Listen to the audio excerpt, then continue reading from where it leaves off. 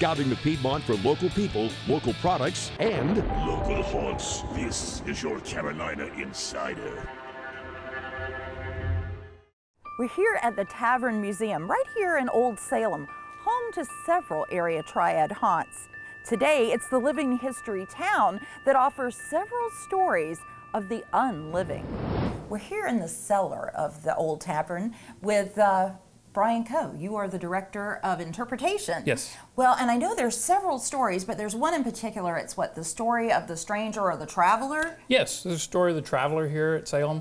He came to the tavern late one evening, very dark and rainy, and he was sick. The tavern keeper took him in and called for the doctor.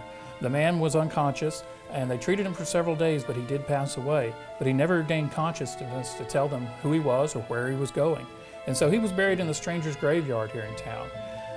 But several days later, the staff started noticing odd things happening in the tavern. They felt like they were being followed or watched. They felt cold spots. The barkeeper didn't want to come down here in the cellar anymore by himself. And so one time, the tavern keeper's maid screamed and came running in saying that she saw a person upstairs. And so he went upstairs and saw a misty apparition of the man who had passed away a few weeks earlier.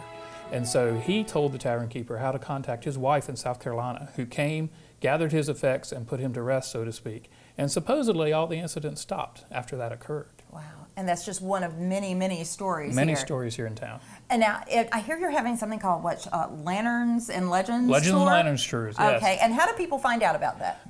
www.oldsalem.org, and we have tours on October 28th and 29th from 7 to 9 p.m. There's a tour that leaves every 15 minutes with a guide and candle lanterns. Wow. Well, for Carolina Insider and Brian Coe, I'm Karen Myers.